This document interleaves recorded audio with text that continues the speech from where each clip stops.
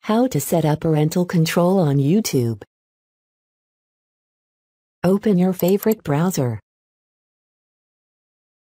Go to youtube.com.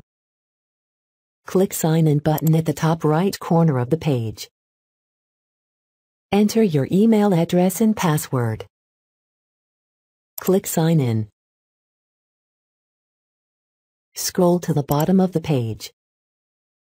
Click on Safety button. Turn it on. Click on the link that says Lock Safety Mode on this browser. You may need to log in to your account again for the changes to take effect. Now, Safety Mode is locked in this browser. Only you can turn off the Safety Mode on this browser. Let us test it. Sign out of your YouTube account and try turning off the Safety Mode.